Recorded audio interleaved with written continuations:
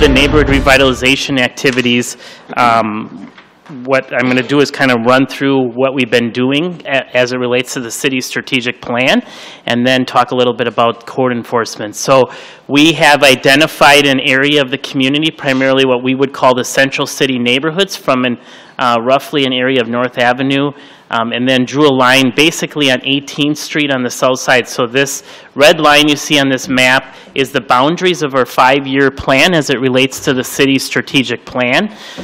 In that plan, we identified the neighborhoods that we're targeting. So the neighborhoods on here that are in gray represent the 2017 targeted neighborhoods, and the ones that are in the red or pink represent the 2018 neighborhoods.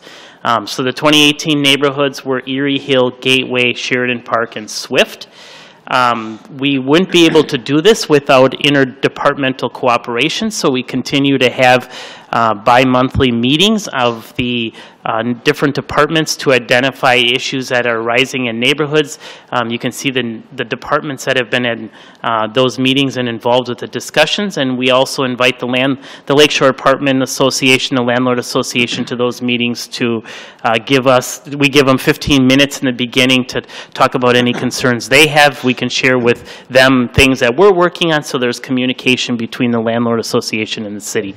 Next slide. So what we're doing as part of the strategic plan is developing baselines for the neighborhood. So not only are we sending code enforcement officers into those targeted neighborhoods, we're also doing a survey and walking parcel by parcel and ranking the condition of the properties.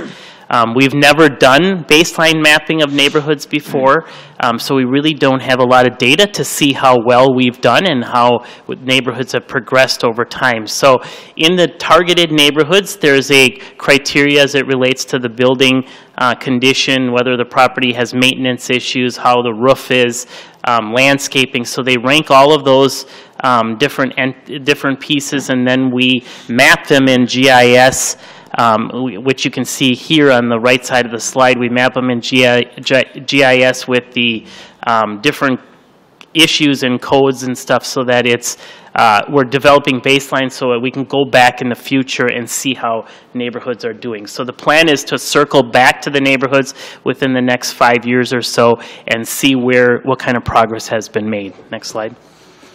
We are also, we've instituted some lighting, so we hear a lot of complaints at neighborhood meetings about the darkness of our neighborhoods, especially in the central city areas. So with the help of the police department and the third shift officers, they have gone out both in 2017 and 2018 and mapped areas that are dark. So the darker the blue on this map, the darker the street is. So we then went and identified areas where if there was no light present, we worked with Alliant Energy to have lights installed in those areas. And if there was lights present, then we got them replaced or updated or whatever to identify those issues. So we last year spent about $37,000 of block grant dollars putting additional lights in the core central city neighborhoods. If you go to the next slide. So in 2018, 2019, I know this is hard to read, but we went and mapped basically the rest of surveyed and mapped the rest of the central city neighborhoods in the boundary that we're targeting. So our goal going forward is to continue to add additional lights in the entire strategic plan area so that we can address the concerns of safety at night and lights and those types of things. So next slide. We were successful in 2018. 2 neighborhoods became associations, the Historic Grant Neighborhood and the Volrath North Point Neighborhood Association. And then here's a list of notable neighborhood achievements and events that have happened over the course of the year. Everything from signage to historic walks. Cleanups is a big thing. Adopt a Family for holidays, neighborhood planning block parties, an aldermanic forum, and then you recently heard about the Adopt a Park pilot program.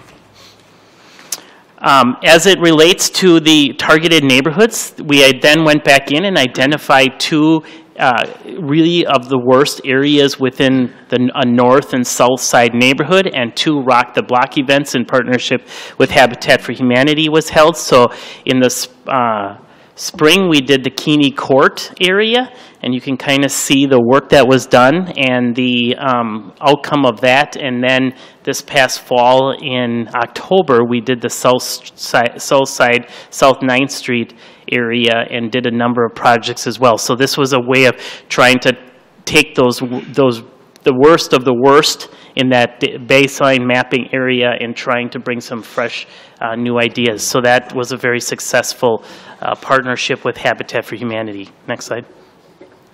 And then we're working with the neighborhood associations to develop, so they all have projects and needs and thoughts, and some of them want to conquer the neighborhood, and to try to get these people on, the leaders of the neighborhoods, on path to understanding what their long-range goal is. We've developed what we're calling a plan on a page. So it's a 1 or 2 page plan that really identifies what the demographics of the neighborhood are, what the incomes of the neighborhood are, looks at their history and the vision, and then it deals with any challenges and who's going to be responsible for.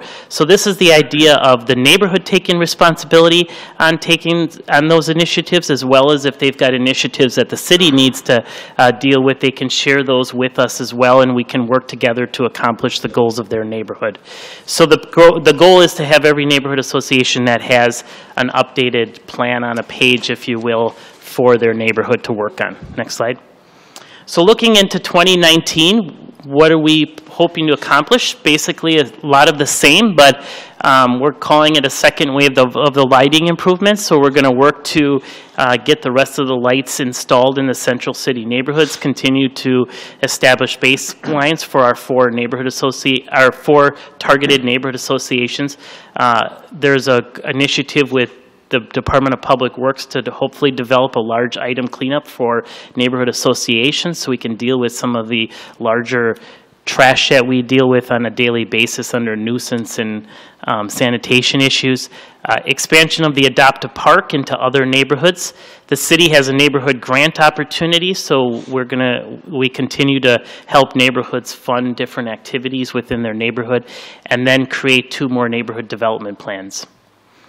Under code enforcement, so we have had 2 part-time code enforcement officers for the last 3 or 4 years. And really, I think where we're at is the fact that we've taken care of a lot of the low-hanging fruit. Now the stuff that's left is a little bit more challenging and takes a little bit more education to get people to comply.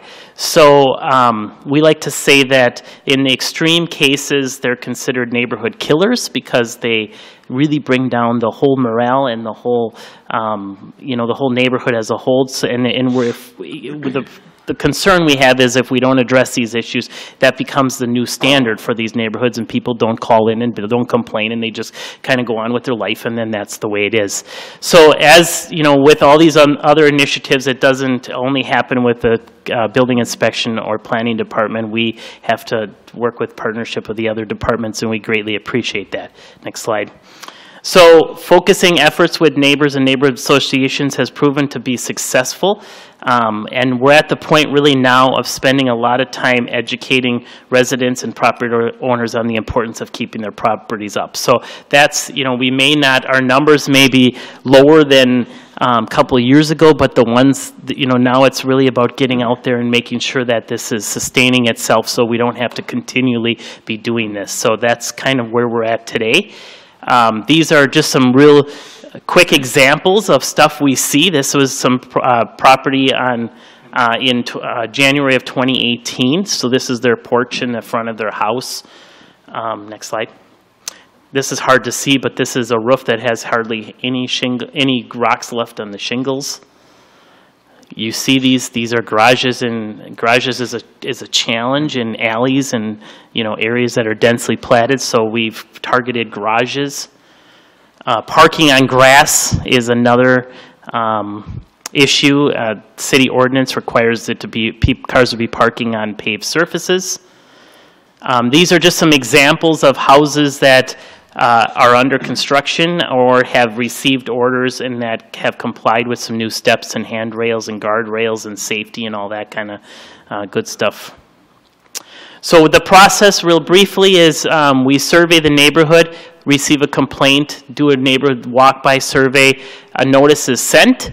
After the notice is sent, there's a timeline to comply. If they fail to comply, we issue citations. And if they ultimately default on those citations, it's in the hands of municipal court to handle and the city attorney's office to handle the prosecution piece of it. Our goal is not to be citing. Our goal is to get compliance, but we do get a number of people that just do not respond to us, and there's no other means of trying to get their attention but issuing a citation. The challenge with that is that the citations are $681 per violation. So it adds up quick. Next slide. This is small, but what I would say is the red identifies the 2018 housing complaints that we've completed in this year, and the blue is the 2018 nuisance. So it's not one particular neighborhood, although there's a stronger concentration in the areas of the neighborhoods we've targeted, but it's pretty uniform across the entire city when you take this year's code orders and map them out in GIS to see where we've been. So that's all I have. I'm happy to answer any questions. If not, more to come as we move into 2019.